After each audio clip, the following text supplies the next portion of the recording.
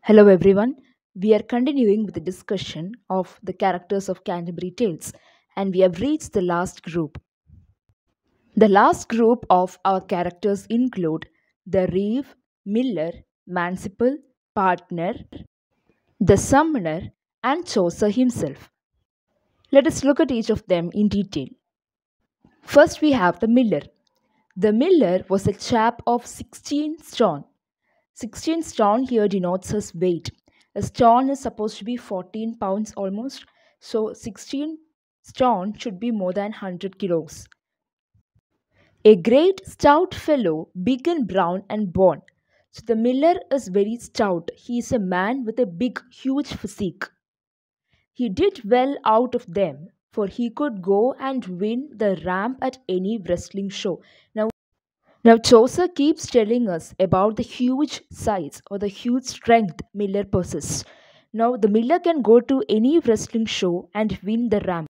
Ram is like a prize given to the person who wins the wrestling match. And whenever the Miller goes for a wrestling match, wrestling show to fight, he surely wins the ram.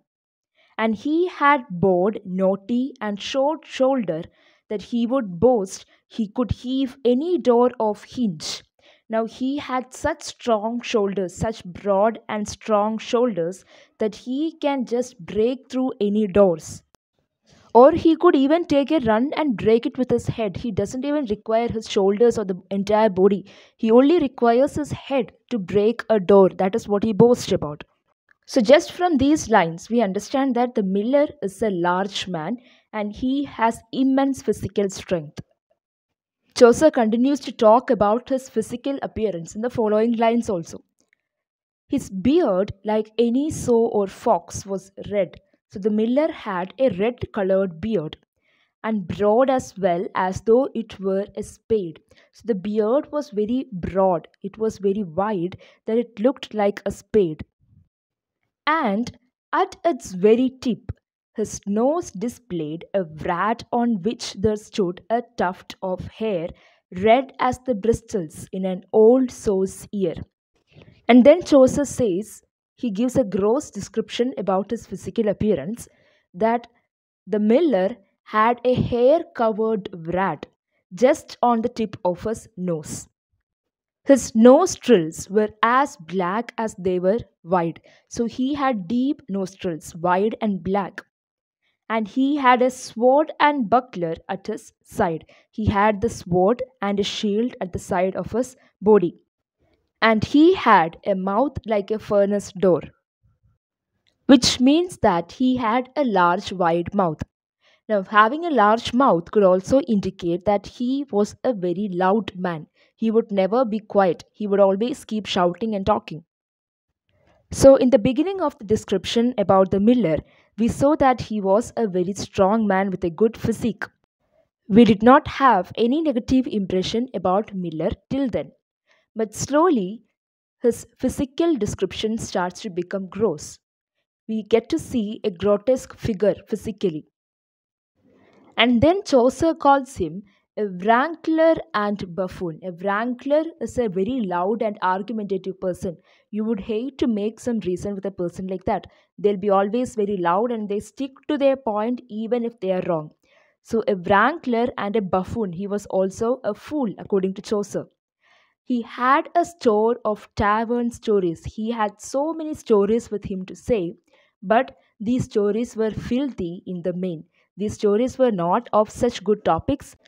They were usually on immoral topics, which show that he is very crude. He is not a very civilized person. He was a master hand at stealing grain.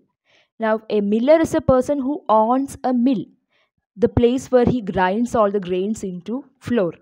Now, not only was he looking good, but he also was not a sincere person in his profession. He stole grains in his mill, and he was a master at that. He felt it with his thumb, and thus he knew its quality and took 3 times his due.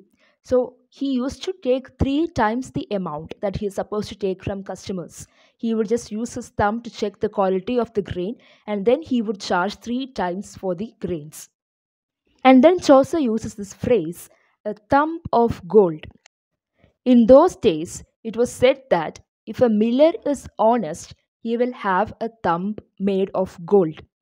Now, it is said so because an honest miller is very hard to find. You will hardly find a miller who is very honest, and you will hardly see a person with a golden thumb. So, finding an honest miller is same as finding a person with a golden thumb. It's both very rare. Now, here, when Chaucer says that this miller has a thumb of gold, it's not saying that the miller is honest. We already know he is not. He's telling that the miller makes money. He cheats people and makes money. He's making gold out of his people, his customers. He wore a hood of blue and white coat.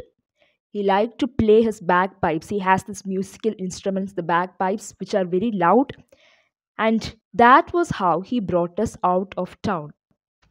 So here we are meeting a person who at first seemed very hero-like, someone who is very strong, someone who would win any wrestling match that he will ever go to.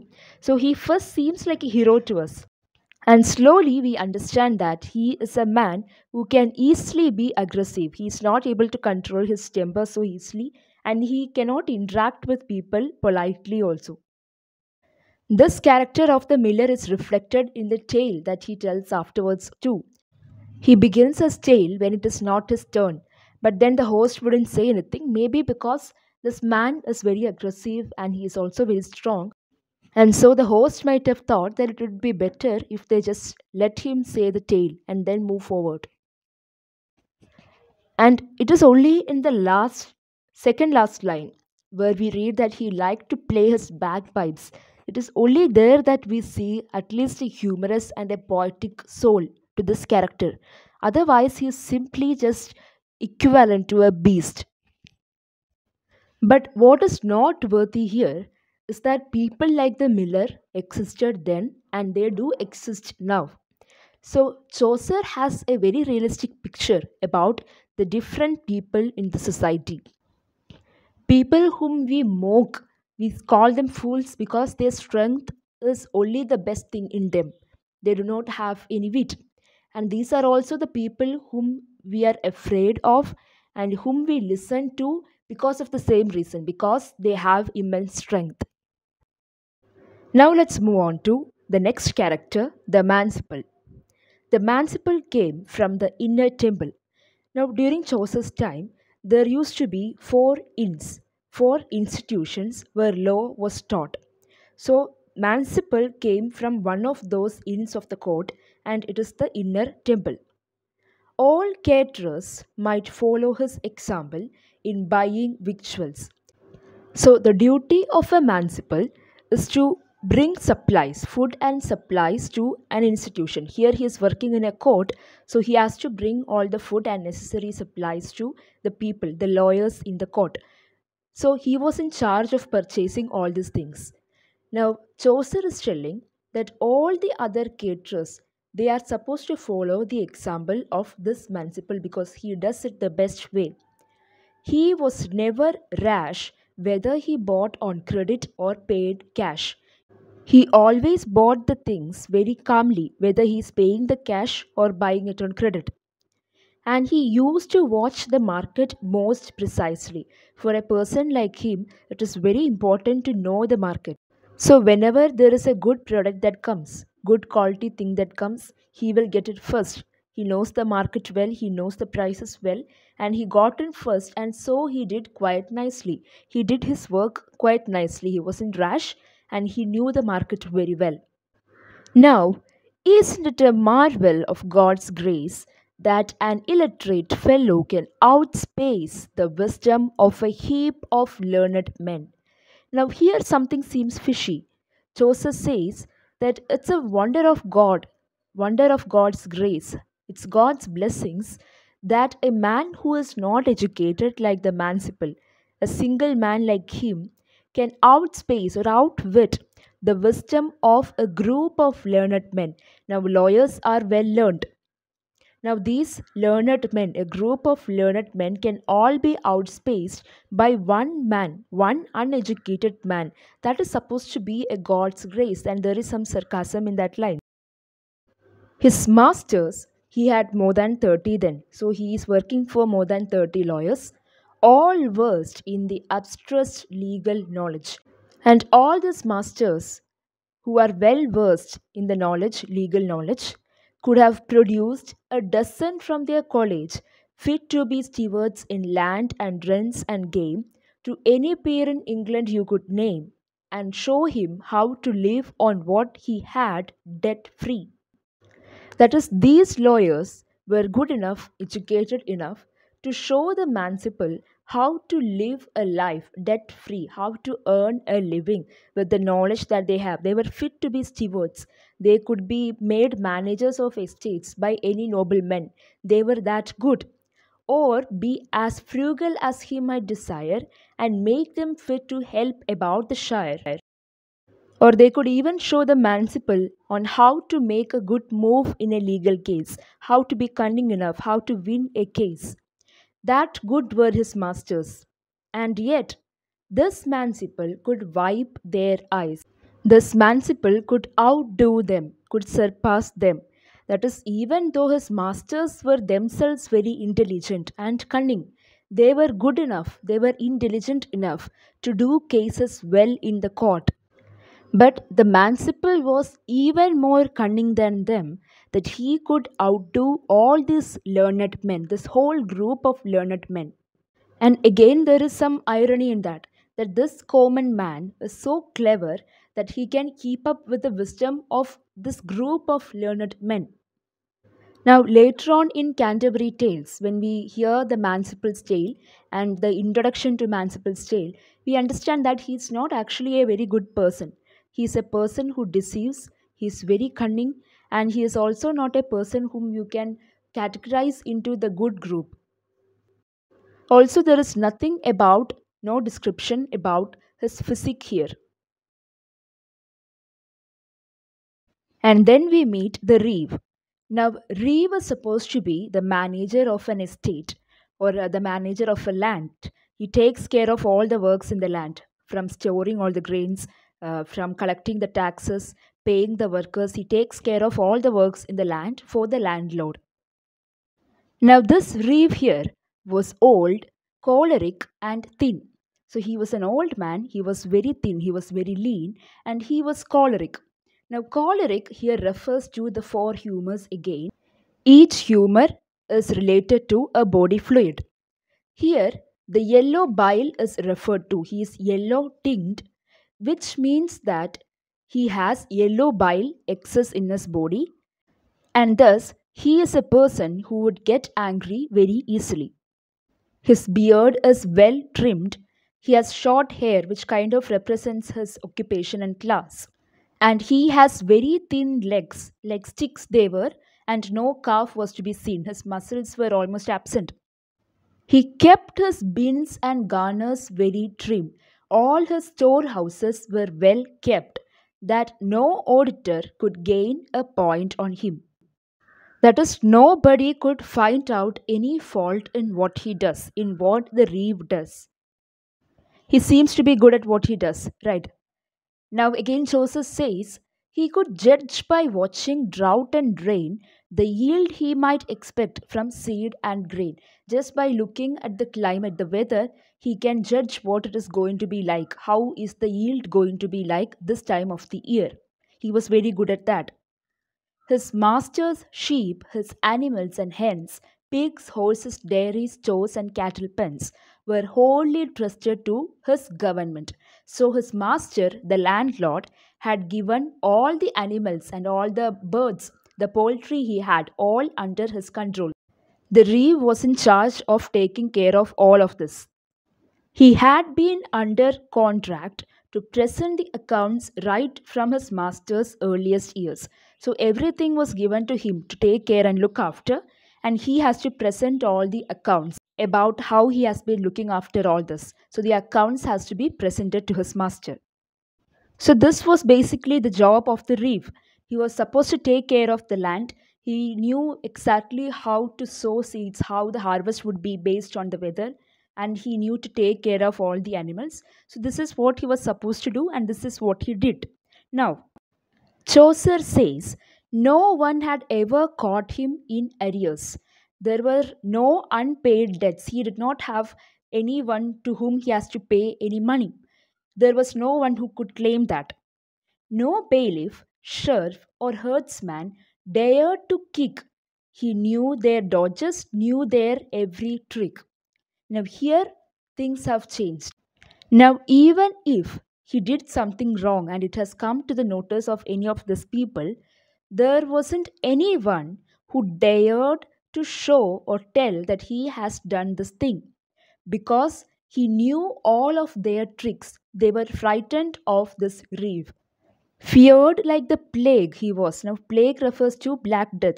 Black Death in those times, in the 14th century, it was an incurable disease. It was killing all the people, almost all the population of England. So, that was the depth of plague during those times. Now, the Reeve here, he is feared like the plague by those beneath him, by the people who worked. The people who worked for him were frightened of him as if he is the plague. He had a lovely dwelling on a heath. He had a beautiful house, shadowed in green by trees above the sward.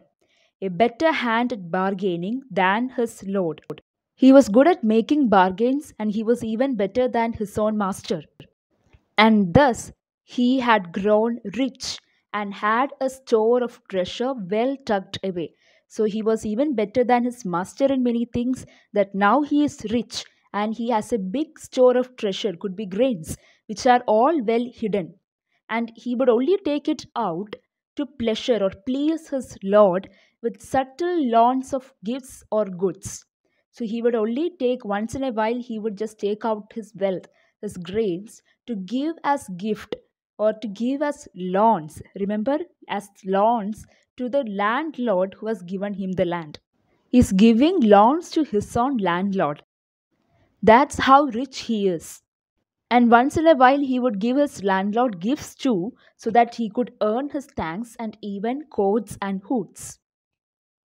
When he was young, he had learned a useful trade. He had learned a craft, that was carpentry, and he was still a carpenter of first rate skill.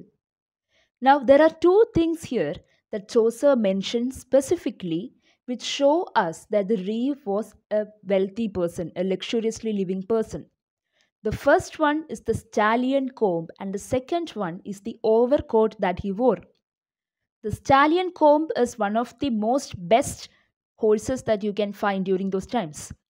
The stallion comb he rode at a slow trot, was dapple grey and bore the name of Scott. So the horse is grey in color, it's a very fine horse, and the name of the horse is Scott. He also had a luxurious blue overcoat. And another thing we notice about his appearance is he had a rusty blade. Now, usually, if a person uses the blade, the sword, it has to be well kept and well maintained.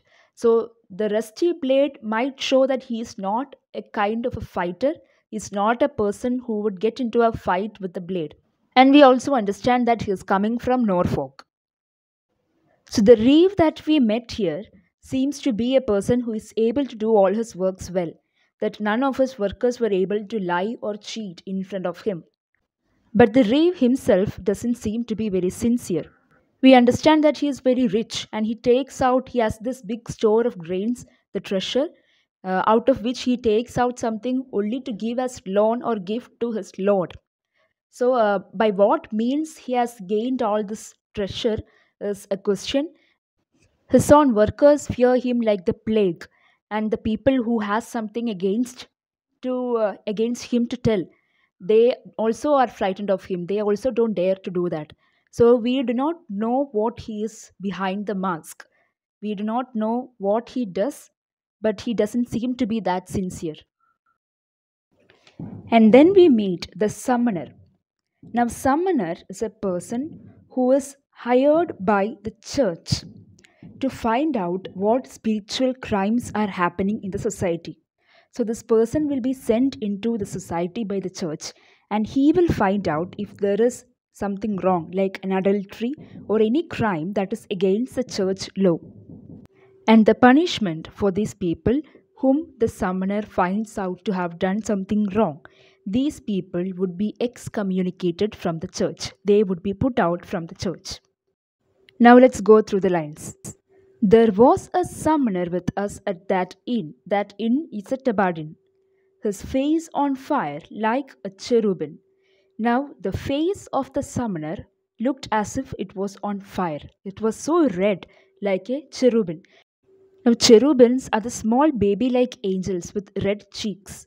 Now, the summoner looked like cherubim not because he looked so baby like, his face was very sweet like a baby, but his face was very red like a cherubim. For he had carbuncles. Now, he had a lot of pimples all over his face, that his face was very red. His eyes were narrow, and he had brows very bushy, very hairy brows, and he had a thin beard. Children were afraid when he appeared. No quicksilver, lead ointment, tartar creams, no brimstone, no borax, nothing seemed to take away those pimples from his face. There was no cure for the pimples sitting on his cheeks. And then Chaucer says that he loved to eat garlic, onions, and leeks. All of these will leave a strong smell. So he was not only having an appearance which is displeasing, he also had a bad taste in food. And on top of all this, he drank strong red wine a lot. He loved being intoxicated. He was a summoner who loved being intoxicated. And then he would shout and jabber as if crazy. Once he drinks, then he starts becoming so crazy. He shouts and he jabber, he blabber whatever he has to say, and then he starts speaking only in Latin. During those days, Latin was supposed to be the language of the elite and the clergy. So when he's talking in Latin, he might be showing that he is a learned man. He is a man of high privilege. And when he was drunk, such tags as he was pat in, he only had a few, say two or three, that he had mucked up out of some degree. No wonder, for he heard them every day. Now, as soon as he gets drunk, he has some quotations in his head. Not too much, just two or three, what he has, and he keeps telling this quotation out again and again, these tags out. And no wonder that he has learned this. He might have heard this almost every day from some degree. And then Chaucer mocks him again, and Chaucer says, it's easy to teach a jay. You might have heard of mocking jay if you are a fan of Hunger Games, the books or the series. You might have heard about the bird mocking jay, which can easily imitate human voices. So once something is repeated again and again, the bird seems to catch it and it also starts to imitate and it also starts to repeat the thing, just like a parrot but with more humanly voice. So here Chaucer says, you can teach the bird whatever you want, but if you ask the bird deeper questions about what it is talking about, the bird wouldn't be able to answer. Same way, the summoner is also taught something. He has learned some quotations from here and there, some Latin from there, and some quotations from here. He is all well done. He looks very educated. But if you ask him what this is, what that is, he has no idea. So that is what Chaucer means when he says, but had you tried to test his wits and grope for more, you would have found nothing in the bag. And then you would hear him say, Quistio quid juris, which simply means what part of the law is this applicable on? And then he moves on. Now, Chaucer's sarcasm on the summoner doesn't end there. Chaucer says that he was a noble varlet and a kind one. Now, you could imagine what is going to come. Chaucer is not going to praise the summoner anyway here. You would meet none better if you went to find one. Even if you go searching for a better summoner, you won't find one. Why? He would allow just for a quart of wine any good lad to keep a concubine. So Chaucer is telling, see, he's the best summoner you can get. Because if you just give him some wine, he would allow any good young man to keep another woman. And he had finches of his own to feather. So Chaucer is telling that the summoner himself had committed the sin of adultery. And if he found some rascal with a maid, he would instruct him not to be afraid. Even though the summoner's job is to find out these crimes and report it to the church, and these people would be excommunicated from the church. Even though that was his job, he tells the people who are committing these crimes, such as adultery, he would tell them, don't be afraid. If I report you to the church, you would be under the archdeacon's curse. But if you have something in your purse, if you have money to give me, if you can give me wine, if you can give me something, then you could be spared. So don't be frightened, don't be afraid. In such a case of the archdeacon's curse, unless the rascal's soul were in his purse. In the following lines, we understand that the summoner knows that he has immense power. Especially in these lines, a curse should put a guilty man in dread and so on. So he tells these people whom he find out who are doing crimes against the church. To these people, he says, see, a curse from the archdeacon could be fatal. You might have consequences, and you should be also beware of excommunication. So it's not going to be very easy once you are cursed. But don't worry, if you have money in your purse, then I can help you. So he holds a lot of power over people, and he knows that too, and he uses it against them. Here, maybe Chaucer is not talking just about this summoner. During those times, this might have been the case generally too. So, anyway, with his power, he kept making money, he got the wine he needed, he had everything that he needed. Thus, as he pleased, the man could bring duress on any young fellow in a diocese. He knew their secrets, they did what he said. Once someone knows your inner deeper secrets, they have total control over you. He is a summoner and he knows their secrets, and this gave him the power. So they did whatever he said. And Chaucer winds up by saying that he always wore a garland on his head for some reason. And according to me, those flowers would be the only beautiful thing you would see on him. Even his appearance, his character, his behavior, his ideas, they were also wrong. The flowers are the only thing on him that looks pleasing. Because in the case of the summoner, it's not like he has an ugly exterior which is covering up his good personality. It's both the same and it's equally bad. We expect high standards from a person like him, but his appearance and character doesn't match any of that. And finally, we have the last pilgrim that Chaucer describes, the partner. The partner came along with the summoner. He and a gentle partner, he here is the summoner, he and a gentle partner rode together, a bird from charing crows of the same feather. Now, just from this line, we understand that the partner is no different from the summoner who used his powers to gain money. Just like the summoner, the partner also used the powers he got from the church to make a gain. Now, before moving on, let's see who a partner is. Now, the church has given special permission for some particular people called the pardoners who have the permission to sell written pardons for the sins of the people. So, if we have committed a sin and we are repenting that, you can go to a pardoner during the 14th century. You can go to a pardoner, you can pay certain amount, and in return, you will get a written pardon in which there is the seal of the Pope from Rome. So, the person should make a donation and the donation should go to the church. It won't go to the pardoner, the donation is supposed to go to the church. So the pardoner has gone to Rome. He has come back with pardons, with the sign, the seal of Pope from Rome. He has just come back, just back from visiting the court of Rome. And he is also loudly singing, "Come hither, love, come home." He is singing, and the summoner who is with him, he is also giving seconds to the song that the partner is singing. And yes, Chaucer do mentions that their song is not that pleasing. Now, Chaucer uses all these given lines to describe the hair of the pardoner. Now, the first line itself says, "This pardoner had hair as yellow as wax." Now, normally, the yellow hair is supposed to be a trait of a woman. Hair as yellow as wax, hanging down smoothly. The description, when you go through it, It's just like how a woman's hair is described. In driblets fell his locks down to his shoulders, thinly they fell like rat's tail, one by one. His hair is described. Usually, when we talk about a woman's hair, the hair is beautified, it's described in such lengthy descriptions.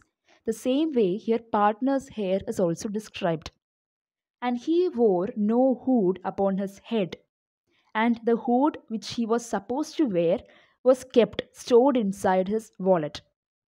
He was supposed to cover his hair, his head, with the hood. That was how it was supposed to be during those times for a man of belonging to the clergy. But just for fun, he chose not to do that. And from here itself, we understand he is not a very serious religious person. And the descriptions about him goes on. He had bulging eyeballs like a hair. He sewed a holy relic on his cap. Now again, Chaucer describes his eyeballs and he compares it to that of a hare and not a rabbit. Again, we have feminine traits coming in. And on his lap, he had a wallet. And inside the wallet, it was full of pardons, brimful of pardons, which he brought from Rome, all hot, all fresh, fresh pardons from Rome, which is all filled in his wallet. Now, even without me telling you, you might have understood the sarcastic tone here, that he has bought all the pardons not for the good reasons. Now, again, you have lines here describing his physical appearance and his traits, which kind of makes us question his masculinity, his sexuality. Like he had the same small voice of a goat, and he had no beard, his chin was very smooth, and he was riding a mare. And then Chaucer says, "You will never be able to find a partner with equal grace as him, with this much grace, this holiness like him." Because in his trunk, in the trunk that he is carrying, he had a lot of relics.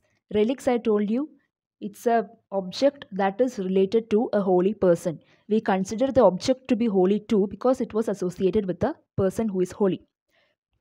But here again, the hypocrisy of the pardoner is revealed. He says he has many relics with him, but we understand in the following lines that these things are not actually relics. They are simply some false relics that he has collected on the way. First, he has a pillowcase, simply a pillow cover, which he claims was a part of Our Lady's veil. He says it's a part of Virgin Mary's veil. It's only a pillowcase, but he claims it is this. And then he had a part of the sail, and he claims that this is part of the same sail which was on the boat when Saint Peter walked on water. So, this is also a relic. And then he has a cross of metal set with stone. Also, some animal bones, pig bones. And he would always carry these things with him. He claims that these are relics. And on the way, if he finds some person, some churchman, some poor churchman, he would claim that this is a relic and he would sell it to him. And in one day, he would make as much as money as this person makes in 2 or 3 months.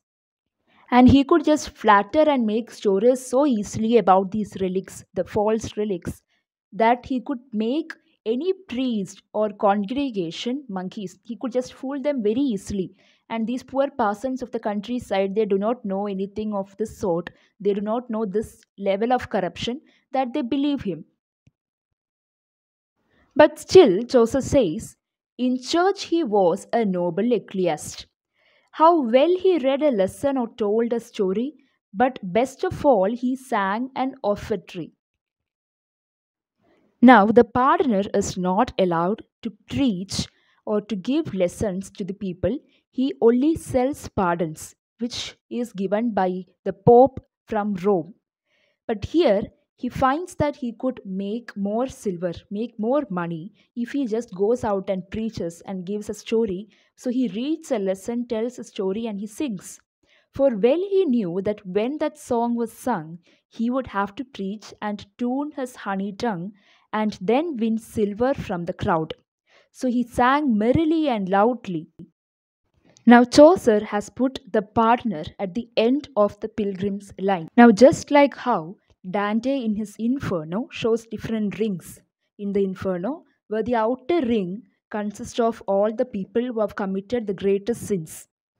Here we have Chaucer showing that the partner is the most sinful among all the others. He is the most corrupt because he openly agrees about his hypocrisy. Even after being so corrupt, he is so proud of himself. He wears the relic on his hat, like a badge on his hat.